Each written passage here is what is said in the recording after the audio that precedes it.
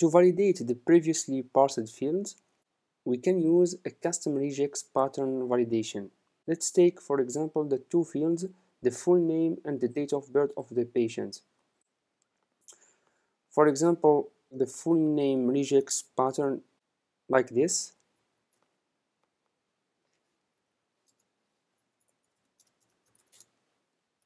So this is for the full name. For the date of birth, let's take this one, and removing of course the dashes, since in the HL7 we don't have the dashes and we have the years digits side by side with the month digits and the days digit. We have the full name is the concatenation of the last name and the first name. So let's drag the last name here, concatenated with a space with the first name. We have also the date of birth here. Let's declare the patterns. Full name pattern will be this one. Let's add the global flag. Same thing for the date of birth pattern.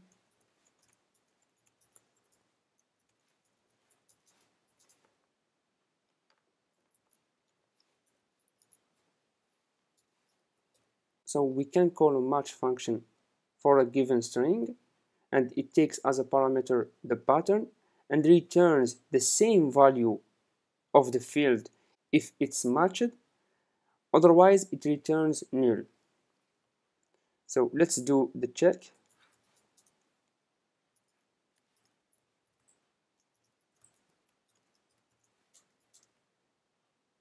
So we have the full name,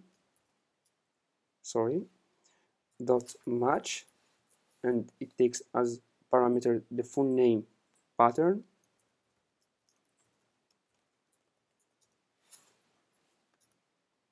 Same thing for the date of birth.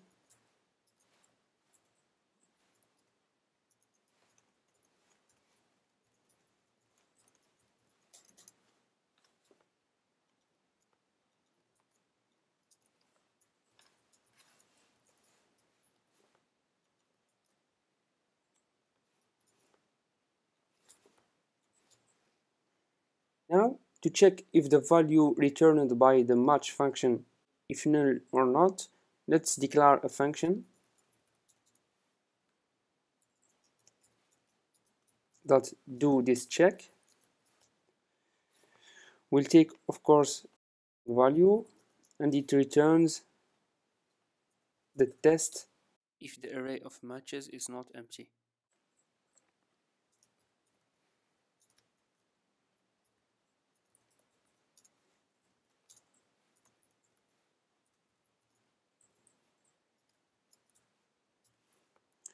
Let's use this function directly in a log instruction.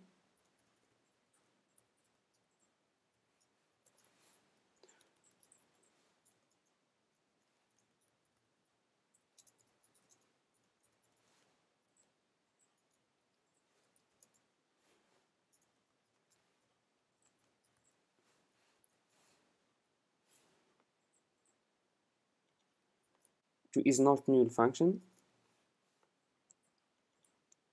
Same for date of birth.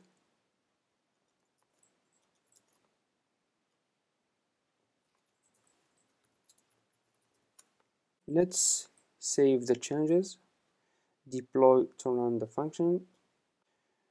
Let's simulate by sending a custom message.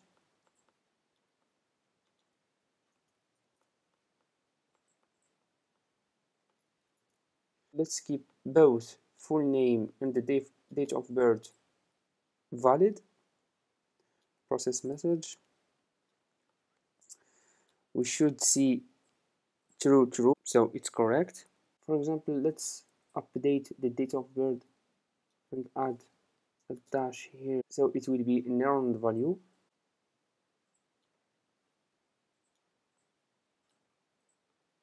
Okay, we can see here that the validation is working, so the date of birth is not valid. Okay, that's it for this video. In the next video, we will see how to process these messages and insert data, for example, in the database.